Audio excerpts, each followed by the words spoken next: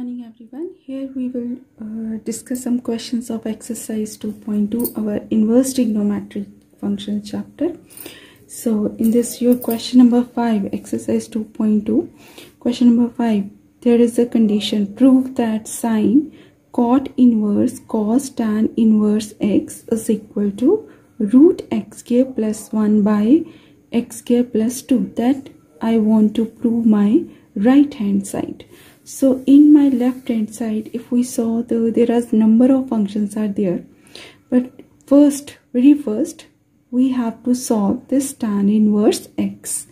So that means if cos is outside, so I have to convert this tan inverse x into cos inverse x form, so that we can cancel one by one all the term and move at the last term, that is without bracket. Okay, so very first we try to solve this small bracket. So tan inverse x, I want to convert this tan inverse x into cos inverse x. So first I go with my right angle triangle here. So if my x angle is here, so any angle is here, if you consider tan inverse x is equal to theta, so this shows that perpendicular upon base. So this is perpendicular, this is base. Okay, if this is perpendicular and this is base, according to that my hypotenuse will be 1 plus x square square.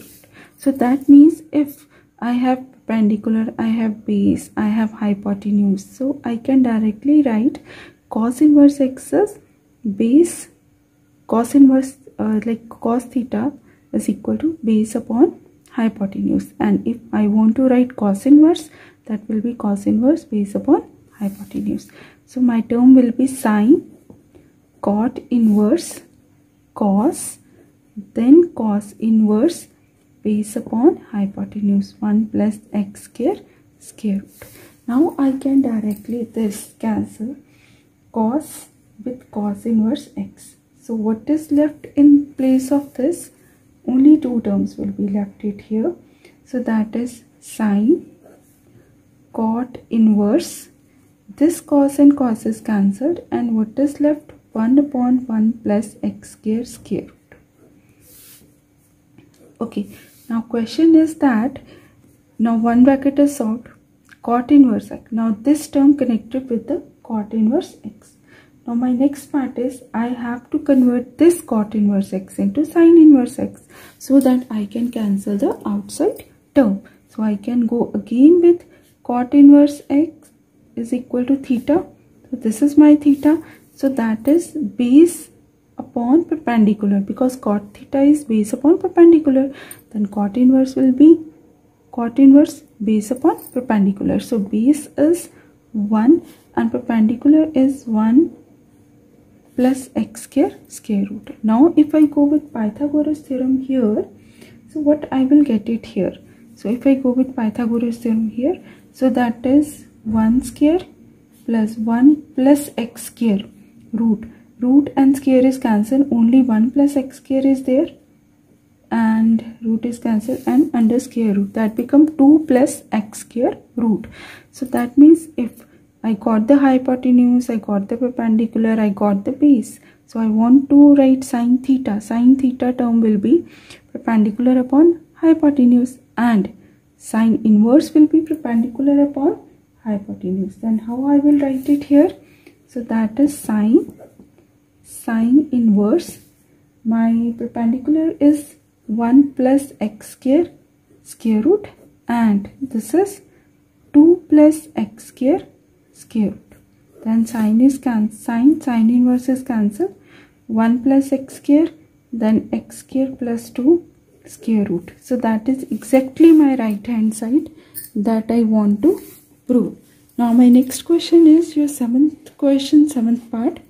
If I have tan inverse 3 by 4 plus tan inverse 3 by 5 minus tan inverse 8 by 19, that I want to prove is equal to 5 by 4. So first thing, I have to pick only this term, these two terms. So I will check about this x and this y term, because I have a formula of like tan inverse x plus tan inverse y is equal to tan inverse, that is x plus y upon 1 minus xy, only in that condition if xy, so xy will be less than 1. Now I apply it here on these two terms, so I will check for this. 3 by 4 multiply by, because this is considered as my x term, this is considered as my y term. So when you multiply this, so that gives you 9 by 20. So this is less than 1. So if my condition is true, I can directly apply this formula in place of first two terms. This one, tan inverse 3 by 4. 3 by 4 in place of x and 3 by 5 in place of y. So what other term I write as it is, because I am already picked here left hand side, because I want to prove left hand side is equal to right hand side. So now when you calculate this one, you will get tan inverse, so 4 5s are 20, yes, and 15 plus 12 by 20, and in the denominator will be 20 minus 9 by 20. So in both the cases, numerator and denominator is same, so we cancel the denominator. So what is left it here? 27, and 20 minus 9 is 11, and this 20 is cancelled with each other. So my required condition is left it here, like tan inverse, so that will be 27 by 11 and minus tan inverse 8 by 19. Now I check for the condition of my another formula, that is tan inverse x minus tan inverse y, that is tan inverse x minus y 1 plus xy.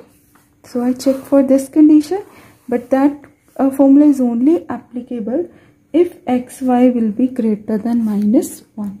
So if you multiply, suppose this is your x value, this is your y value. So if we multiply and check 27 by 11 into 8 by 19. So if you check this one, this will be greater than minus 1, because both are positive terms.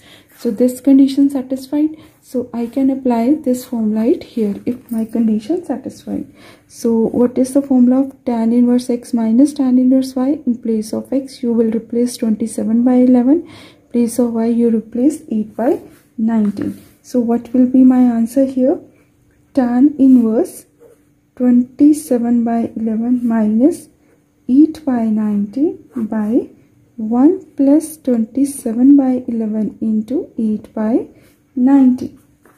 So when you calculate this one, so here 11 into 19, 11 into 19.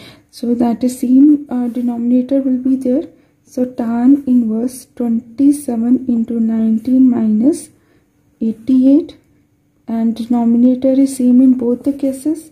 11 into 19 plus 27 into 8, because 11 by 11 into 19, and also denominator will come it here and same it above here. So after calculation, when I calculation the whole term, so that gives you numerator give me 425 and denominator also give me 425 after the calculation. When this term is cancelled, tan inverse 1 is left, and tan inverse 1 exactly equal to pi by 4. That is my right hand side term. Thank you.